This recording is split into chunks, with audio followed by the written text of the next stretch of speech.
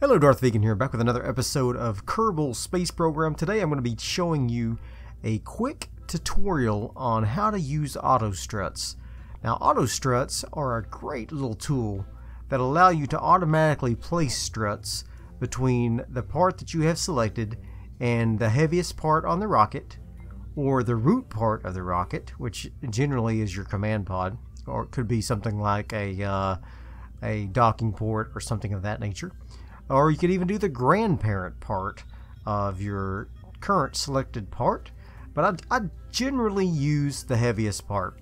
So what you do is you right click on the part that you want to use the auto strut, and then you just select the little blue button and it goes to the next selection in the queue. The first one is always heaviest part, which is the one that I always use.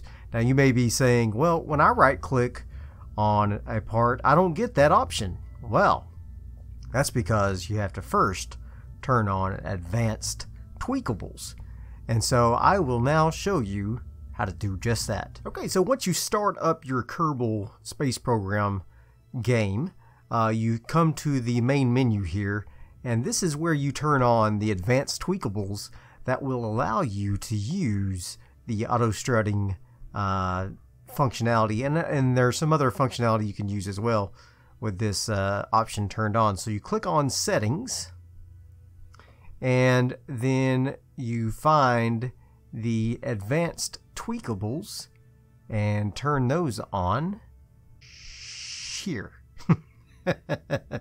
Took me a second to find it. Right here, advanced tweakables. Just make sure that is selected. Click to accept that, and that will take you back.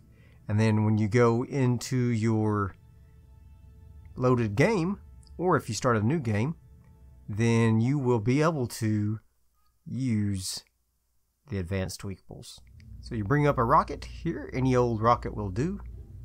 You right click on the part you want to add the auto strut and select the struts that you want to use. Now this adds a lot of nice stability to your rocket. I still tend to use these physical struts because I just do. I don't even think they're strictly necessary, but every little bit of support never hurts anyone. So if this little tutorial helped you out, please consider leaving a like on this video. Leave me a comment to let me know that it helped you out, or just to say hi. And I will see you guys next time. Bye.